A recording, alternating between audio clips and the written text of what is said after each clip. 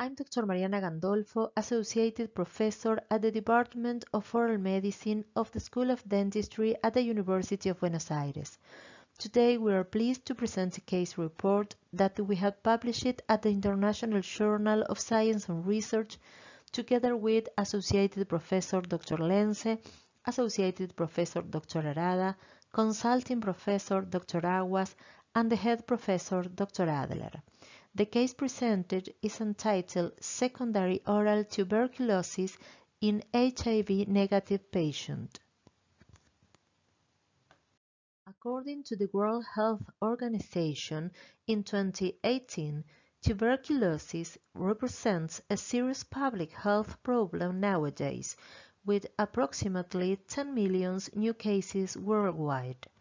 Among all TB cases, 8.6% were persons living with HIV.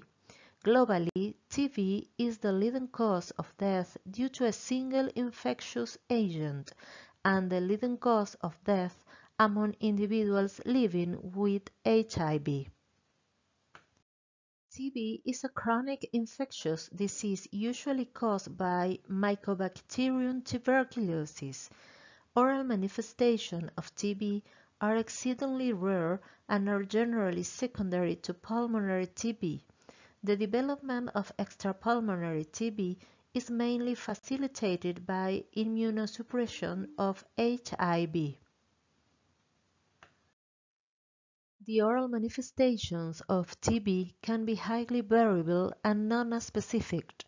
Therefore, they can cause difficulties in diagnosis and delay in instituting the appropriate treatment.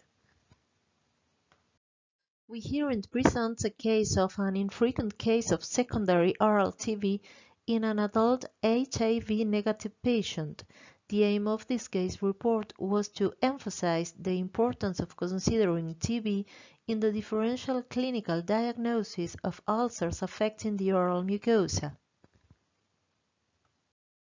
A 47-year-old male patient presented for consultation at the Oral Medicine Department of School of Dentistry at the University of Buenos Aires with a history of smoking cigarette, weight loss, fever, chronic cough, and respiratory problems caused by polyurethane fume exposure. The patient reported the presence of painful lesion of 35 days evolution. Despite treatment with 3 different antibiotic, lesion didn't heal. Examination of the oral cavity revealed the presence of painful single ulcer covered with yellowish exudate, with irregular contours and indurated to touch in the dorsal surface of the tongue. No other oral mucosa lesions were observed. Physical examination showed multiple small submandibular lymphadenopathies on both sides of upper neck. Based on the oral lesion of the dorsal surface of the tongue and associated lymphadenopathy, presumptive diagnosis of TB and HIV co-infection was established, and blastomycosis or histoplasmosis as differential diagnosis.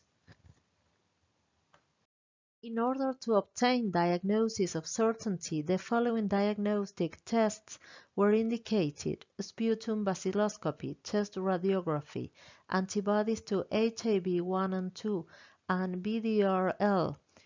Relevant routine investigations were normal. Results of diagnostic tests were consistent with TB. Sputum was positive for acid-fast bacillus. X-ray test revealed cavitary lesion. Troponemial test and HIV-1 and 2 antibodies were negative. The patient was referred to infectology, and after about 2 months of drug therapy, clinical follow-up showed complete remission of the tongue ulcer. Definitive diagnosis was oral TB. Oral TB lesions may be either primary or secondary in occurrence. Secondary oral TB is the most common.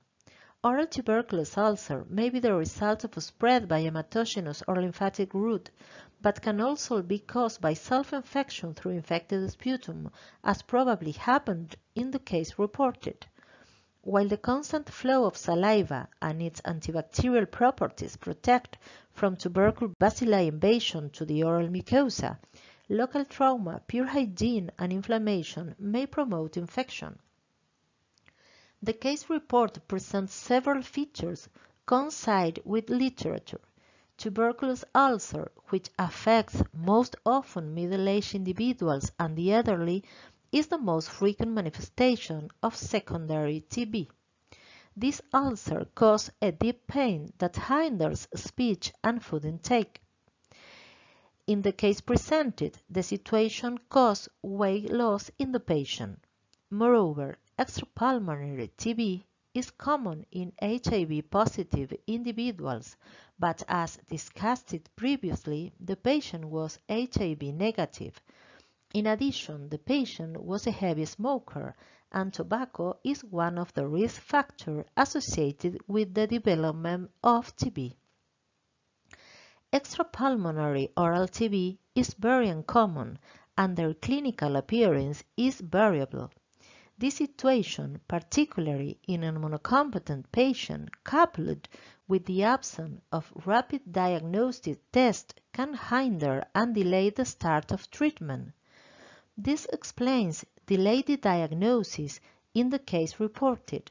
The patient consulted 3 professionals and was medicated with 3 different antibiotics without improvement. In this context, and given that TB remains a serious public health problem today, it is important that health professionals are aware that detection of oral lesions caused by Mycobacterium tuberculosis is an effective strategy in the early diagnosis of TB, allowing the appropriate therapy administration and promptly disease control. The present study reported the presence of single tuberculous ulcer in the tongue of HIV-negative patient. This uncommon manifestation, particularly in an immunocompetent patient, should alert health professionals about the importance of considering TB in the differential diagnosis of ulcers affecting the oral mucosa to establish without delay diagnosis, certainty, and timely treatment of disease. We sincerely appreciate your attention.